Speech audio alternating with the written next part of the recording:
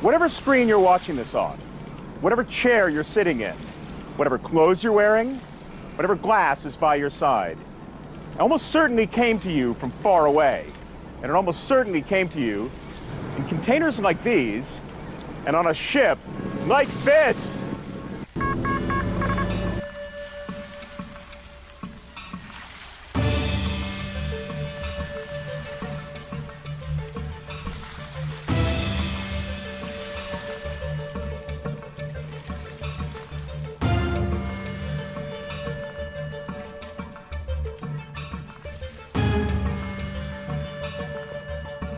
I'll put some stuff in here, put some stuff down there. Here's another place for some stuff here. I'll put some stuff over there. You put your stuff over there. I'll put my stuff over here. Here's another place for some stuff. Hey, we got more places than we've got stuff.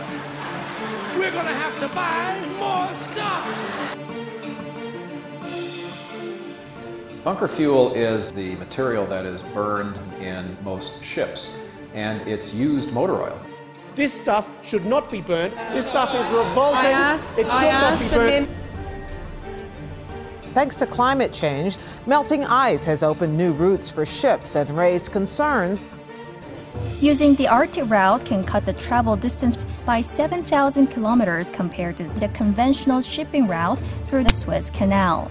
There's a war over who will run this Egyptian waterway, the Suez Canal. Due to climate change and the melting of the polar ice caps, it's predicted that the Northern Sea route will be available for shipping companies to use. The future of the world economy, to some extent, is dependent on the Arctic. It's not a question of if the Arctic will be developed, it's happening.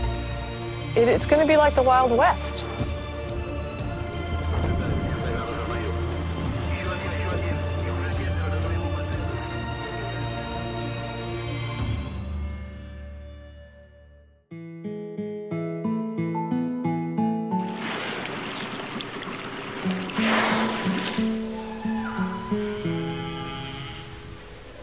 On such enormous vessels, some close to 1,000 feet long, even the blue whale, the largest animal in the world, is nearly impossible to see.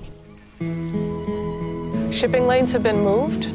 Ships have been asked to slow down. Maybe there are some times when you don't allow any shipping. These images aren't something politicians can ignore. These dark deposits absorb heat, melting more ice.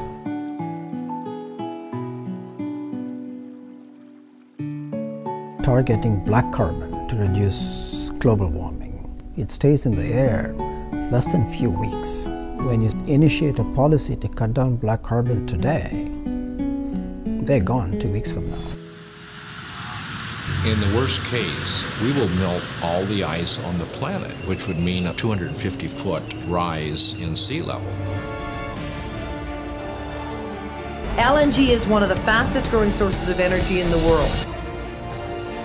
Do you think LNG is a good transition? I'd rather move to renewable energy. Black carbon might be the easiest problem to fix. We have time to adapt, but we have no time to waste. It will require a united world. We could all benefit from learning to see the sea.